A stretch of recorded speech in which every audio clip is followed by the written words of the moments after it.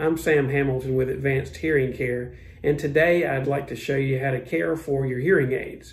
One thing we want to make sure we do is clean the hearing aids each time we take them off. If we have a hearing aid that looks like this right here, which is a receiver in the canal hearing aid, the main thing to clean is the little rubber tip on the end of the hearing aid. One thing that works real well is a paper towel or a soft cloth. So clean that each time you take it out, wipe it off. You can also use an old toothbrush. It works great.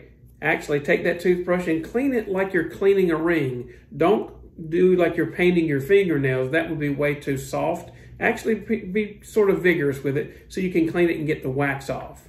We need to do this each and every day because wax or oil from our skin can build up on there, and then it can get back into those wax filters that we talked about in one of our previous videos. So make sure you clean the hearing aid every day, and that way it'll maintain and be the best it can for you, and you can hear the best available.